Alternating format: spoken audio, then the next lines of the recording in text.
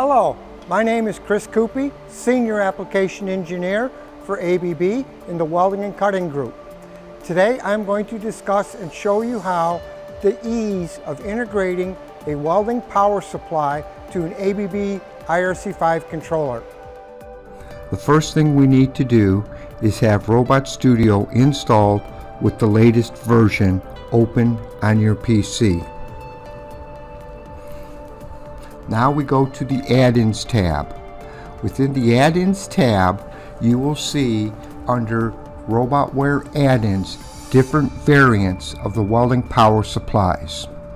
For this demonstration, we will be utilizing the Lincoln PowerWave. Here we want to make sure we have the latest version of software, which is 1.0.1. Once this is installed, in the left column under installed packages, you will see the Lincoln ArcLink XT. And this shows that it's been installed. If we right click on it, you will see documentations. And here we open the application manual for Lincoln ArcLink interface and weld editor. This is a quick shortcut on how you can always find the manual.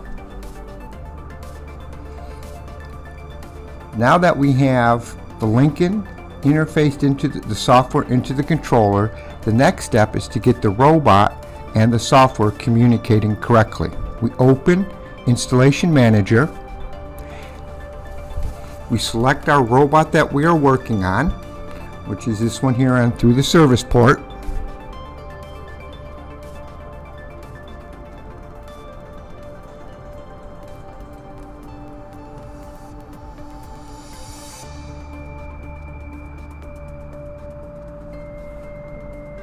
Here we see all the products that are installed into this robot.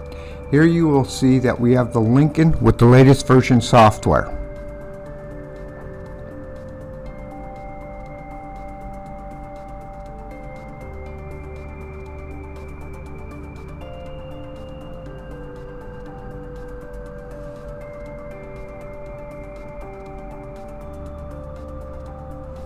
These are the license keys that are installed and operational with the robot. Next are all the options that have been purchased for the robot.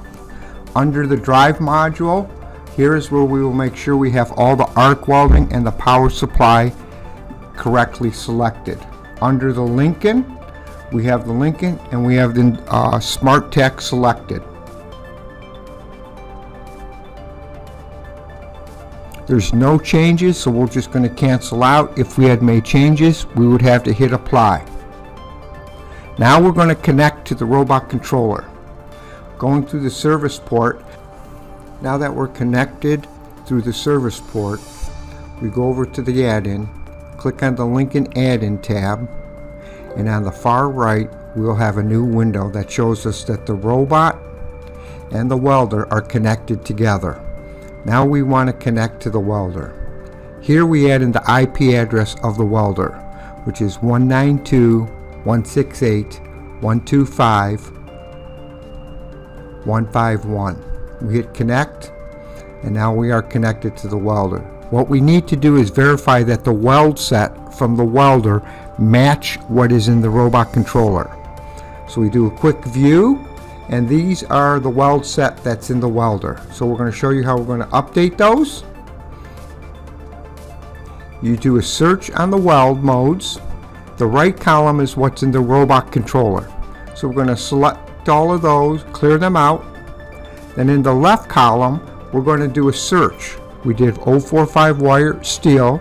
We select all of those, and now we push them to the robot controller. Now we're going to do a search for the 035 wire, still with steel, and we'll do the search.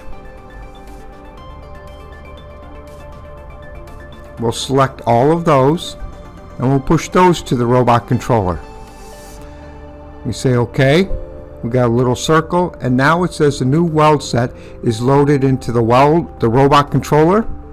And at this point, we have full integration, and it is now time to start programming welds. I hope this video helped you out. Thank you very much.